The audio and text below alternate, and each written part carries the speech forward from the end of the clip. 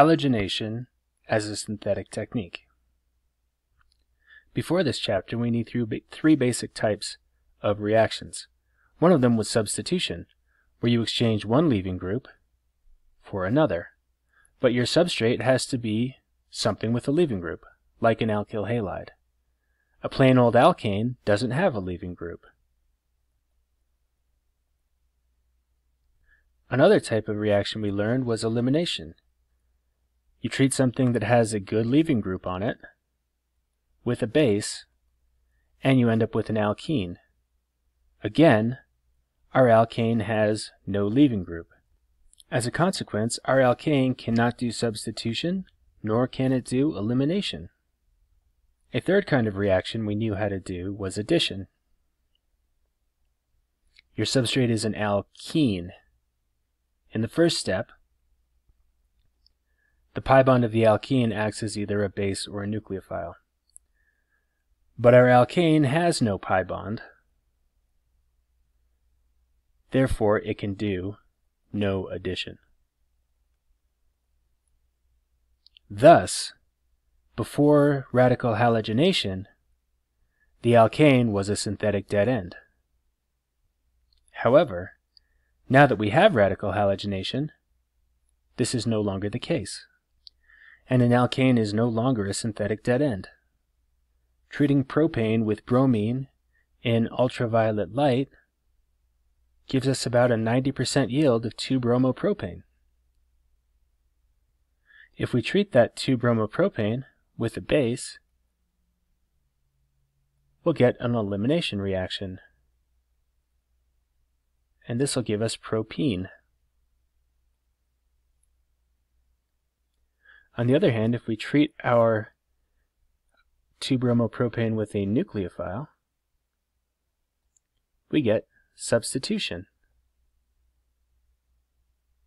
And there are a variety of directions we can go from either of these. Here's an exercise. What is the correct series of reagents to transform cyclohexane into 3-bromocyclohexene?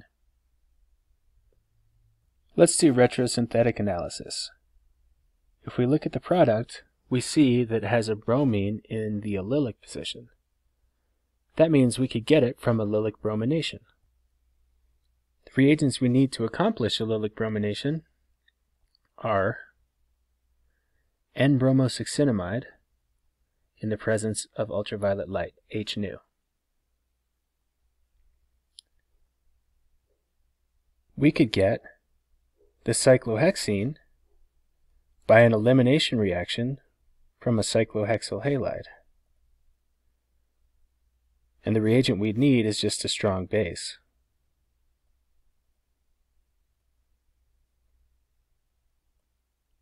We've gone far enough that now we can see our way going forward. To go from cyclohexane to a cyclohexyl halide, all you need to do is radical halogenation. So maybe something like chlorine in the presence of ultraviolet light. So now our first synthetic step, radical chlorination, our second step, elimination, and our third step, allylic bromination. And you could draw out your whole synthesis like this. 1 Cl2 HNu, 2 NaOMe, and 3 NBS HNu. Step 1, you wouldn't have to use chlorination, you could do bromination.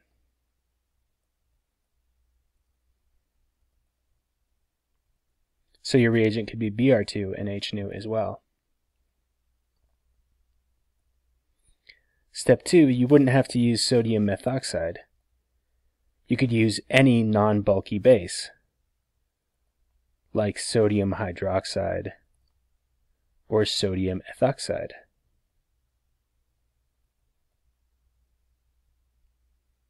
But you would not use tert butoxide. Actually, it wouldn't make a difference, except that tert butoxide is more expensive.